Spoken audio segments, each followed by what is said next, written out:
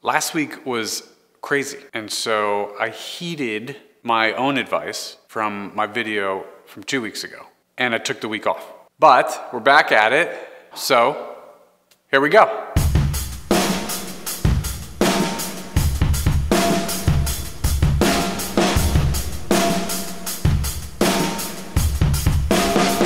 All right, let me just paint a picture for you real quick so you can see where we're going here. Here's me sitting here, and then here's a guy, a friend of mine, sitting here next to me. And he's scrolling through his Instagram feed. And then he stops and he shares his phone with me for a moment and shows me the picture and simply and very snarkily says to me, "Man, I could have done this so much better." And I uncomfortably snickered and nodded my head like, yeah.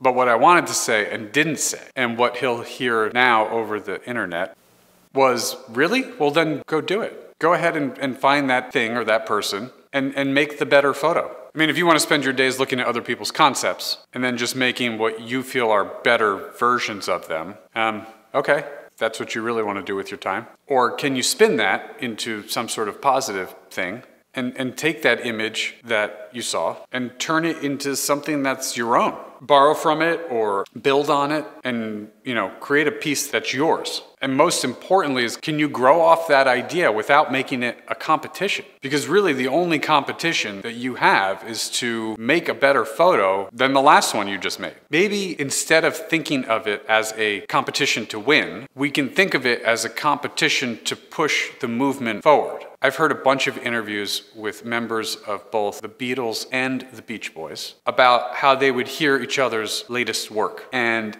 be awed and grateful and jealous of what the other ones had done. But they would take all that and they would bottle it up and go back in the studio and make another record of their own. And not to outsell what the other guys were doing, but to simply push the sonic boundaries even further. And this went back and forth for years between the two bands in a very friendly way. Being jealous is a natural feeling. It's going to happen. And you can decide how you want to deal with that jealousy. Talking shit is a poor way of dealing with it, and it gets you absolutely nowhere. It's inevitable that you're going to look at other people's work. You can't not be a member of society and not see other people's photographs at this point. And it's inevitable that you will be awed and grateful and jealous of some of that work. It's how you process that feeling of jealousy and how you can convert it into something positive that can really drive you forward as an artist and can help drive the industry forward. That's what's going to set you